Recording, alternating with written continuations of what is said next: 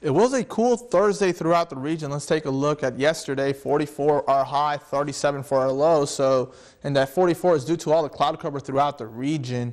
So we were below average for our afternoon high, slightly above for our low, nowhere near records of 72 or 19 respectively, and sunset occurring at 6:52 p.m. As we look at today's highs, though, about the same: 43 in Marquette, 48 in Iron Mountain, 49 in Escanaba, 44 in Hohen. So those 40s very widespread once again, but conditions are going to get a little bit milder for your Saturday, and I'll tell you about that in just a second. But first, the winds right now blowing out of the northwest at 6 in Iron Mountain, out of the northeast at 6 in Escanaba, 7 in Marquette, more of the southeast at 10 in Munising. So relatively light, 5 to 10 miles per hour. Ironwood at the lightest only at 3 out of the southwest. Now, if we look at what's ahead going into your weekend, decent. It's going to be a nice and decent Saturday. We're going to have a little bit of a warming trend as well. We'll have a little more sunshine coming into the region, but by Sunday we'll be dealing with a quick moving disturbance that will bring some showers and some rain chances back into the UP. But by the time we get into Monday and Tuesday, that will be long gone, and we'll have abundant sunshine to start the first couple of days of the work week. But going into your Saturday, that same cold front that was over us back on Wednesday and Thursday will now be focusing on New England, as that low pressure is centered in Maine.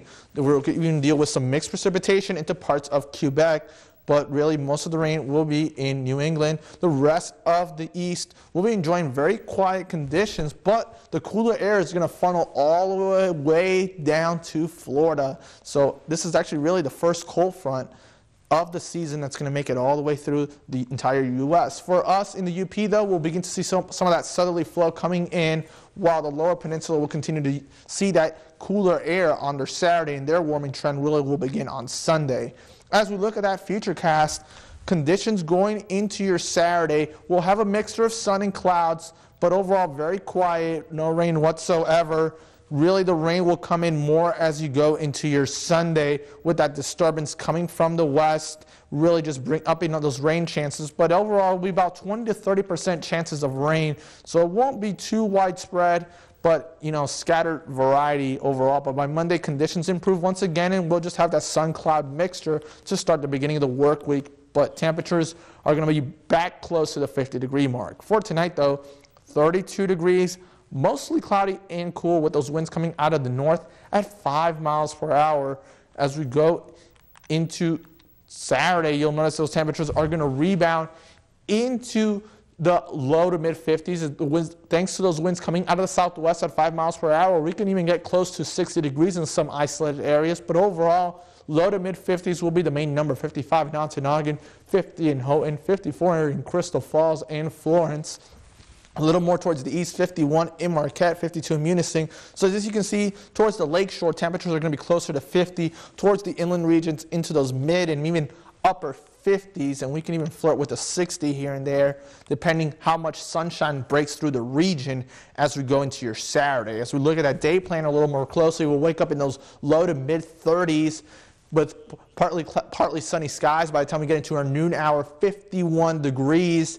By the time we get to the evening, we'll begin, overall, we're going to have partly sunny skies, partly cloudy nights.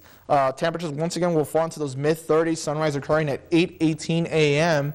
As we look at the next 7 days, we'll hit 50 on Sunday, but do have that rain gear with you. By Monday, conditions again are nicely, once again, mostly sunny skies to start the first day of the work week. Temperatures will be back in the mid-40s. Tuesday, we'll have we'll still have that sunshine coming through. By Wednesday, the clouds begin to thicken once again ahead of a quick moving disturbance, but the next best real chance of rain will really come in on Friday, and that's when we're going to be dealing with another disturbance coming from the south. But overall, you can see temperatures are going to be flirting with that 50-degree mark all throughout the next 7 days. Morning lows are going to be slightly above freezing. So fall is really here.